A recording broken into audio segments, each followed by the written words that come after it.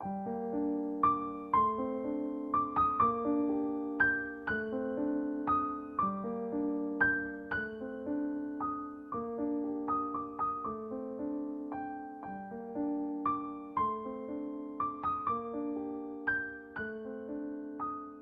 lot of people have trouble with the elastic part of this project. So one of the ways that I find this to be very helpful is there's two things I do. Just take a piece of copy paper, just right out of the copier. You can use junk mail as long as it's not going to harm your sewing machine. And I don't know what all kind of, mail, what type of papers there are. I just prefer to use a plain 20-pound copy paper. So take a safety pin, or if your safety pin is too big, then you can take a large eye needle. If you have a plastic needle, they work really well.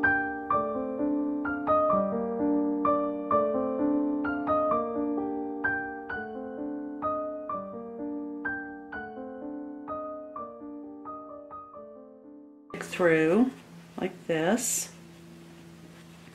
Make sure it's not twisted. Overlap it just a little bit, and then take a short straight pin. You don't need a long straight pin. So something kind of small. I think this little green one right here is really tiny. And then just pin it together like that. And then take a piece of paper, put it under your sewing machine foot, and then lay this elastic down. Okay. Alright, so you've got the paper down and you've got the elastic underneath. It's just straight across this way. It's not side to side, right to left. Okay? Now, hold it to hold it in place. Now mechanically drop your needle just to the elastic. Do not go through it because you might hit the pin. So now it's pretty much held in place. Pull the pin out. And go ahead and put the needle all the way down. Put your sewing machine in a zigzag stitch, and then I'm going to try to stay out of the way. Then just zigzag forward, zigzag backwards. Let's see, yeah. And then zigzag forward again, like that. And then you can just take this out, paper and all, cut your thread, and now the paper should be perforated. So if you just, let me back you up a little bit. If you just pull gently, it should just come right off of the elastic, and then all you have left to do is cut those threads. And there we go, a completed mask that can be bleached. This part will stay raised up away from your mouth.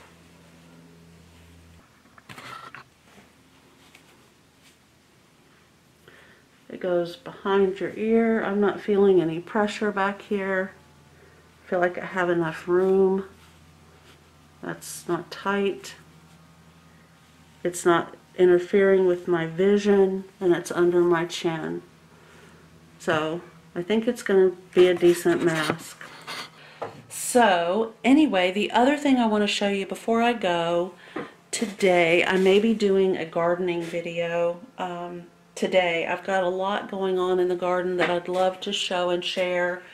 There's a flower that is about to bloom. If I don't lose the bloom to a hungry creature, I've had several blooms just be snatched away from me. I had a hosta bloom gone. A couple of little flower blooms have left. This one is on the porch. This one appears to be kind of a pale peachy color, and it has not opened up yet. I checked it twice this morning. But the big story behind all of this is my daughter is now in her early 30s.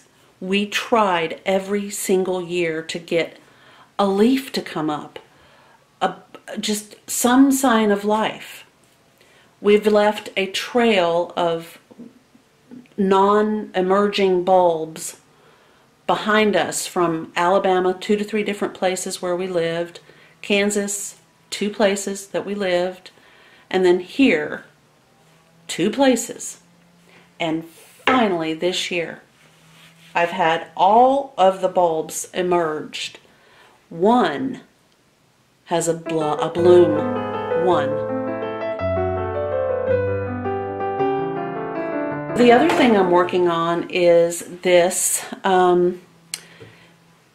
little bit of embroidery, and what I'm going to do with this once it's completed is I'm going to trim it out right along this edge here, and then this is going to be an applique that will go on a piece of fabric that will then become a useful little basket on my sewing machine table where I can put this. But if you want to know how to do any of these stitches or why this looks the way it looks, just drop me a comment below. I really appreciate it. I'm up to 71 subscribers and I can't be more appreciative. Thank you so much. Have a wonderful day, and I will see you in the next video.